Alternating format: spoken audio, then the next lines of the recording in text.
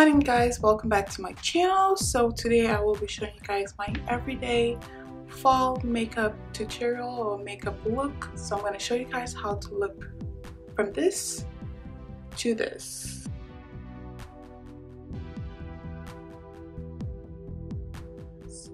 So for my hair, I am Tex-Lax, but my edges are getting a little stubborn. The gel I used to use before doesn't blade on my edges anymore, so now I use the Gorila gel, which is a little messy, but it gets the job done.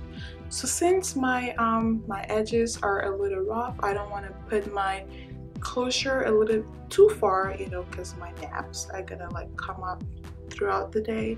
So I try to bring the closure as close to my hairline as possible, and as you guys can see, it's not looking the most natural because my edges are a little thin. So I'm going to show you guys how to get the illusion of thicker edges, even if your edges are not really thick. So you're going to need a matte black eyeshadow. Make sure it's all matte, no shimmer, and you're going to need some sort of eyeliner or small defining brush, or even like a slanted eyeliner brush or a concealer brush, just whatever, any little brush should work.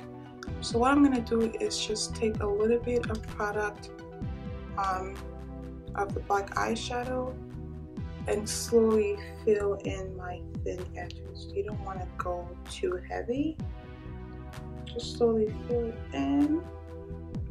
So as you guys can see, I did one side, or my right side.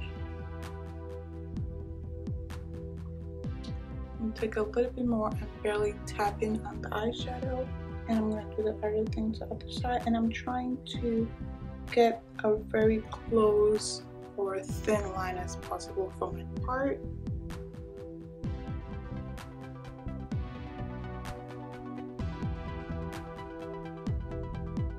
So I have oily skin, and sometimes when you have oily skin you feel like a moisturizer is a no-go because it's just going to make your face more oily, but that's actually a lie, because if your face feels like it's not moisturized, it's actually going to produce more oil.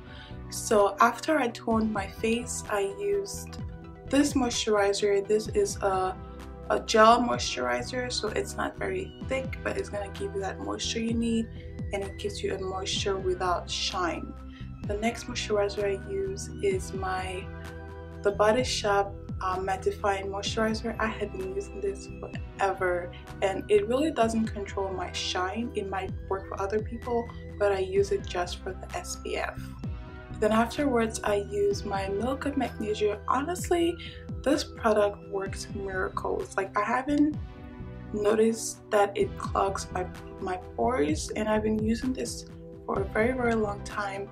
And shout out to my girl Irene44 here on YouTube, who reintroduced me to this Milk of Magnesia, because I stopped using it and I saw her using it on one of her videos, and I was like, oh my god, I used to love this product. I'm gonna go ahead and start using it. So after I applied my SPF, I went ahead and I used the Milk of Magnesia only where I get oily, and I apply it on my brow area just because it's going to help my brow product to stick a little bit better, because you know sometimes it's really hard to apply your brow product because your brows are usually slippery from your moisturizer or primer.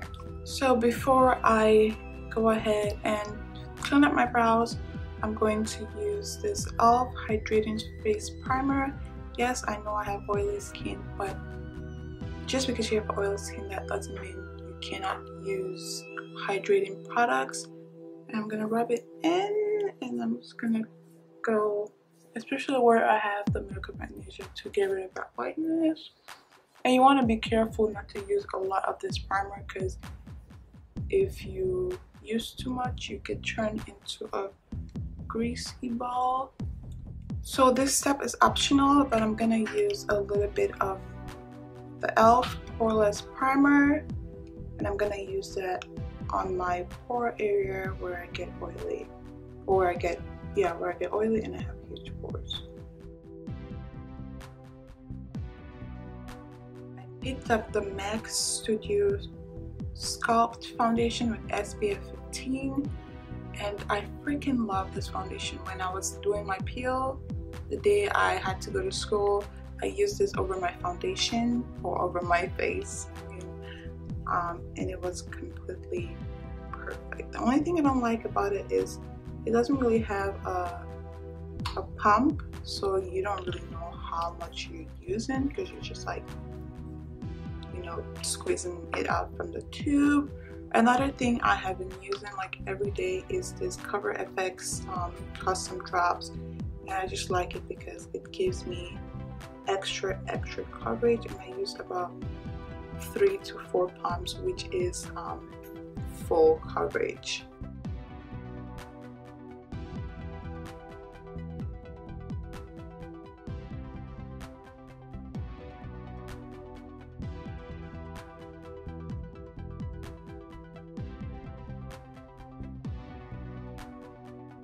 I'm just dabbing it on because I want full coverage. Since I started using full coverage, it's like full coverage foundations, I just can't go back, honestly.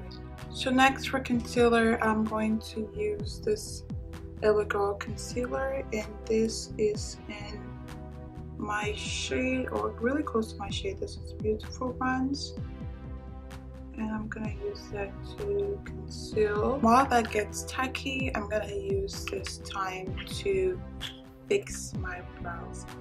You know when you buy something expensive and it's just like you're afraid to use it because you think you're gonna break it? But for you guys, I'm gonna use my new beauty blender, and I'm just gonna blend my concealer. I'm sure you guys are wondering why I'm using something really close to my skin tone, but I'm gonna show you guys or tell you guys why in a little bit.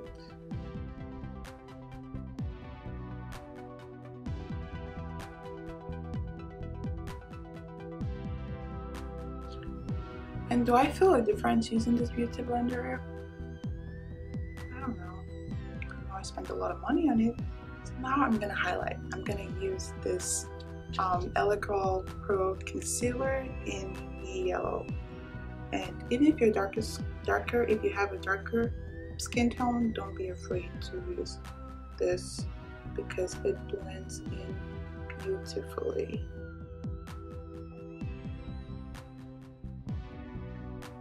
Yes, I know I'm looking cray-cray, like really cray-cray, but don't worry, everything's gonna look fine.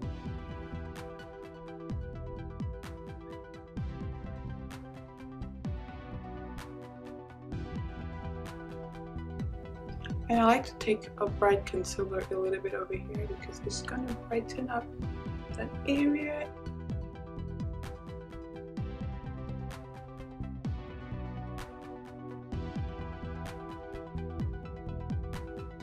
Today I'm feeling a little luxury, so I'm gonna use the Mercier translucent powder.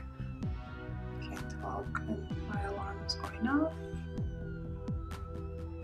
I'm just gonna really press it in.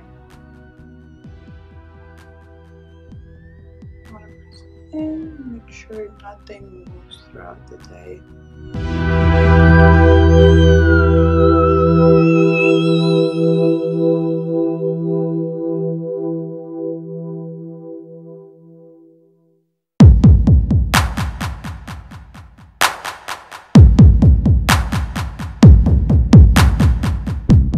So before I contour, I'm gonna go ahead and use my MAC Mineralized Skin Finish, and I'm gonna use that to set all over my face. And as you guys can see, I wasn't really baking, I was setting, because I ain't got time to bake today.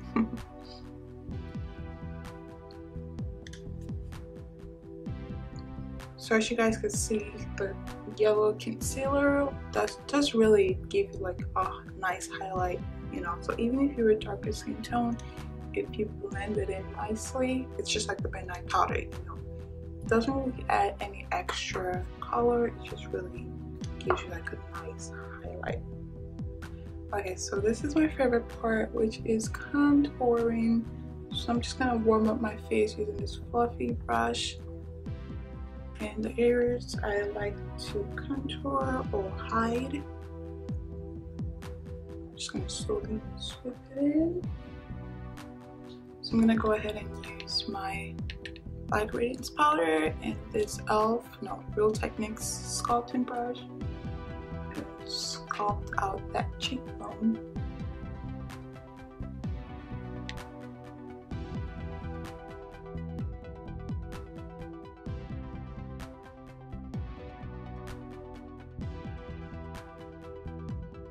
I'm going to go ahead and use a blush. You want to make sure the blush you're using complements your skin tone.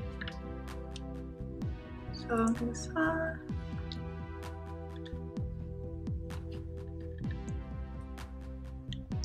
so since this is like a natural look, you want to make sure the blush you're using looks like you woke up like this. Like, you don't want people to know you're wearing blush. Next, we're gonna do a little bit of highlight. I have been loving the MAC Illuminator for mineralized skin finish in cheeky bronze, and I'm gonna use this e.l.f. blush and just highlight my cheekbones and both my brows.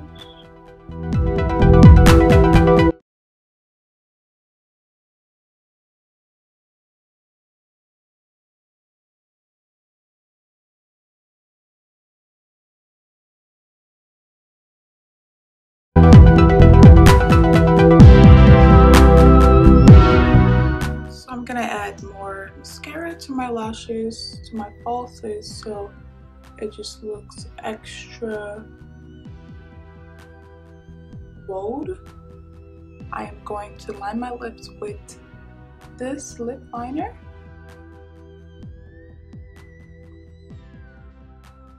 This pencil is so freaking creamy. And I'm gonna blend that in downward, just to kind of soften up the lip liner a little bit.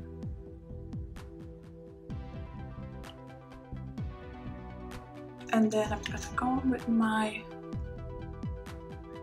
lipstick of choice.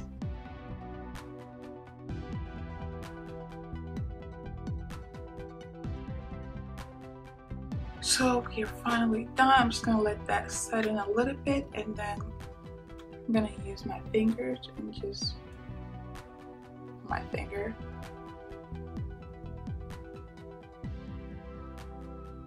just try to help it blend with the lip liner and just make everything become one.